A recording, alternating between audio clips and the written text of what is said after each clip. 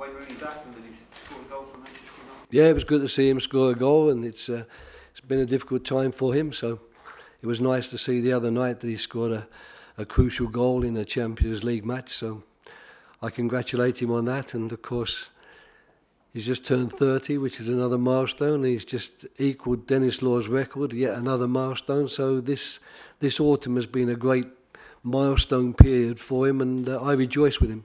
Do you think sometimes that the Manchester United system doesn't do him any favours, or as many favours? He seems to have no problem at all scoring with England, doesn't he, every time he comes along, but at club level it's been slightly different. No, I don't get involved in that debate, as I think you know. I think it's, as I've said on so many occasions, every club manager will use his players in the way he wants to use them and get his team to play the way he wants the team to play to get his results. And I must do the same thing with the team that I look after, which is the England team. So I don't intend to ever get embroiled in discussions about club form, England form. I just expect people that I select for England, because I've selected them in my eyes for the right reason, because they're good enough.